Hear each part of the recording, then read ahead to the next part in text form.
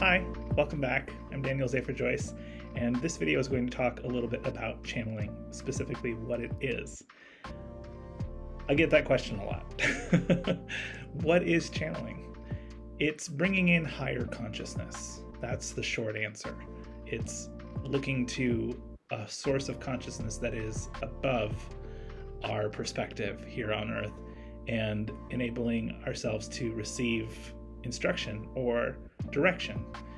And I'd like to take a minute here to talk about what channeling isn't. First off, channeling isn't mediumship.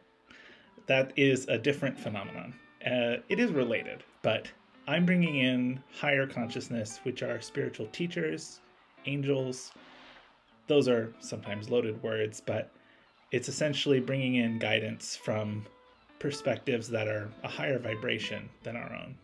Now, this doesn't mean that they're better than us or greater than us.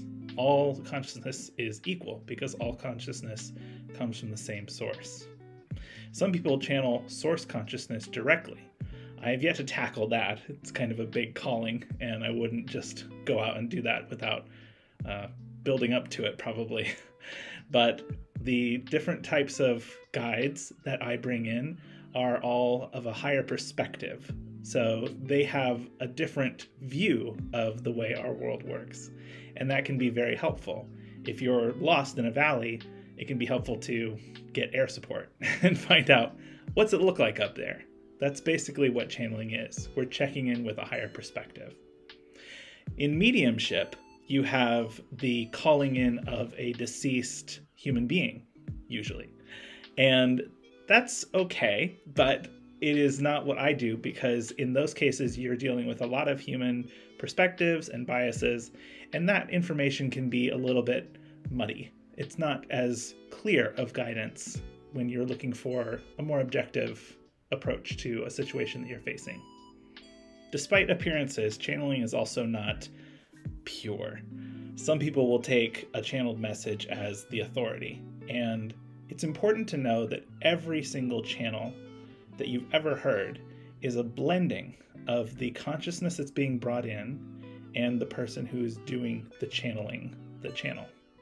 So when I bring in Seth and he gives advice, it's a co-creation. It's about 50% Seth and 50% me. So my job as the channel is to try to remove as much of myself as possible. I'm trying to be as neutral and objective so that you get the clearest information possible. However, their information is still coming through my own subconscious. It's coming through my existing worldview, the beliefs that I hold. And while I try everything I can, because I value my integrity, to set those things off to the side, I cannot be completely impartial. I just can't, because I'm a human being. So when you hear channeled information, regardless of the source, bear in mind that you're also hearing some flavoring from whoever the channel is, from the ideas they already hold.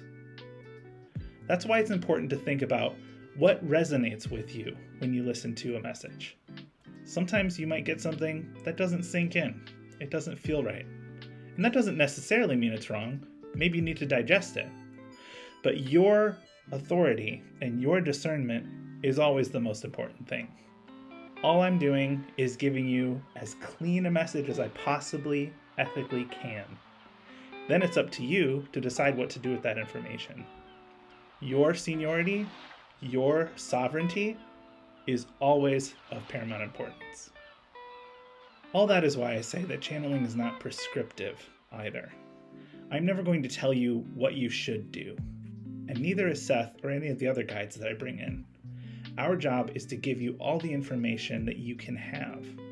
That way, you're more informed when it's time for you to make your decision about what you're going to do next in your life, or about what the right next step is for you spiritually, in a relationship, or whatever topic you're seeking counsel on.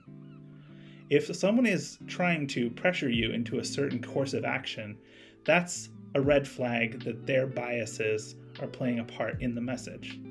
It's okay for them to give an opinion, but it should never be telling you that one thing is the right choice and another is completely wrong. You have free will. You get to decide what to do with this information, and you get to make your own choices. Sometimes people come asking for information about the future. Listen, it's great to get a peek, but your choices are constantly impacting what future is taking shape. So when Seth or any of these guides looks into the future, they're looking at the most likely outcome based on the path you're already on. If you take a big job change or move cities or start a relationship, that's going to change the outcome's potential. It doesn't mean it's not going to happen, but it might change the timing.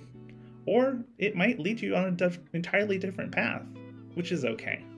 Always know that wherever you are is exactly where you're supposed to be right now. Okay, I've told you what channeling isn't. Let me reiterate what it is. Channeling is guidance. It's giving you a perspective that you don't have. That way you have the best information possible to move forward and make the best decision that's right for you. Channeling is also a conversation between the channel and the guide, as well as between us and you. We're trying to answer your question the best way we know how. Sometimes that information isn't going to be the most useful to you, but we're doing our best. So take it with a grain of salt and know that ultimately we respect whatever decision you come to. Also a reminder, channeling is a co-creation process. I'm doing my best to remove as much of my biases as possible, but they're still there under the surface. They're still going to color a little bit of that message as it comes through. I commit to you that I will always give you the cleanest, most neutral message possible. My goal is to bring guidance through as clearly as I can, and I will always commit to that 100%. And lastly, a reminder that channeling is not about a fixed outcome, especially when talking about the future. Don't get too hung up on what you think should happen. You don't want to should all over yourself. It's important to recognize that the things that are happening are what matter. Can you find the good in what's going on in your life right now? Even when it's unpleasant, there's always some kind of lesson or opportunity for growth inside that unpleasant event. I know that's hard to hear, but I promise it is transformational when you learn to put that into practice. Thanks once again for checking out my channel. I hope I was able to answer some of your questions. If you have more, please drop them in the comments below. You can email me at universalreiki@icloud.com, or you can visit my website. Thanks, and I hope you come back again soon. I'll be posting a different channel each week, and I am excited to start this journey with all of you.